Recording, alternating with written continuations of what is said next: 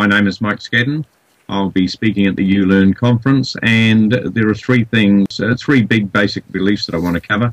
The first one, what you need to know about the brain, and it's not about brain terms, which would be like just understanding a map of the world, flags and money. It's really about whether your brain is friend or foe. The second one, motivation. Teachers are doing too much. We don't need to motivate kids. We need to create the state where they're doing it. And the third, we really need to understand how we input, process and output information.